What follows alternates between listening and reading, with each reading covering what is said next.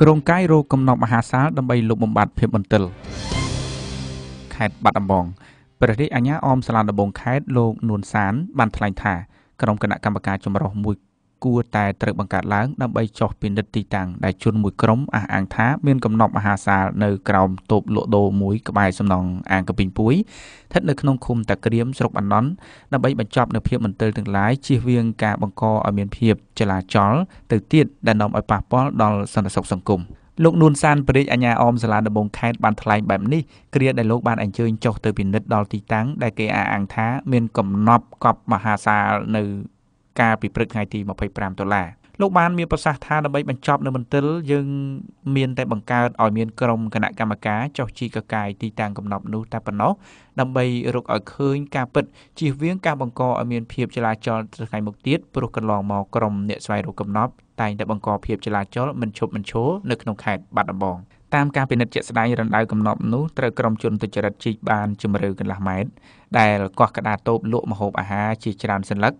តែត្រូវសមត្ថកិច្ចនិងអាជ្ញាធរបញ្ជាឲ្យម្ចាស់តូបកាយដីលុបនិងយកក្តារវាយចិត្តវិញហើយទីតាំងដែលក្រុមសង្គមងងឹតប៉ុនប៉ងលួចជីករោគកំណប់នេះនៅក្បែរជើងទំនប់ខាងជើងសំណង់ទី1នៃអាងកំពីងពួយប្រហែល50ម៉ែត្រប៉ុណ្ណោះស្ថិតនៅក្នុងភូមិតាងែនឃុំតាក្រៀមស្រុកបាណន់បច្ចុប្បន្នកម្លាំងរបស់មន្ទីរធនធានទឹកនិងអូតូនិយមដែលគ្រប់គ្រងតំបន់អាងកំពីងពួយនិងកម្លាំងសមត្ថកិច្ចនៃស្នងការដ្ឋាននគរបាលខេត្តបានដេកយាមនិងខ្លំមើលសកម្មក្រុមជនទុច្ចរិតប្រចាំ24ម៉ោងលើ24ម៉ោងព្រោះក្រុមនេះនៅតែចិញ្ចឹមចិត្តចង់បានកំណប់នេះនៅឡើយលោកជេតវ៉ានីស្នងការរងនគរបាលខេត្តដែលទទួលបទបញ្ជាពីស្នងការខេត្តបានដឹកនាំកម្លាំងចុះខ្លំមើលជាប្រចាំបាននិយាយដែរថាលោកស្នងការខេត្តបានដាក់ផែនការឲ្យបញ្ជូនកម្លាំងសមត្ថកិច្ចចុះទៅដេកយាមទីតាំងកំណប់នោះជាប្រចាំតែម្ដងលោកថាពេលនេះកម្លាំងសមត្ថកិច្ចកំពុងរៀបចំហុំព័ទ្ធដោយរបងនិងដាក់ភ្លើងបំភ្លឺជាប្រចាំនៅពេលយប់ថែមទាំងដាក់កម្លាំងតាមខ្លំមើលជាប្រចាំនៅពេលថ្ងៃគណៈកម្លាំងរបស់លោកដេកយាមនៅពេលយប់សូមបញ្ជាក់ថាសំណុំរឿងជីករោគកំណប់មហាសាលនៅក្បែរសំណង់អាងកំពីងពួយដែលជាតំបន់ទេសចរប្រវត្តិសាស្ត្រនេះកំពុងក្លាយជាប្រធានបទយ៉ាងក្តៅគគុកមួយដែលគេលើកយកមកជជែកគ្នាបែកផ្សែងនៅតាមតុកាហ្វេ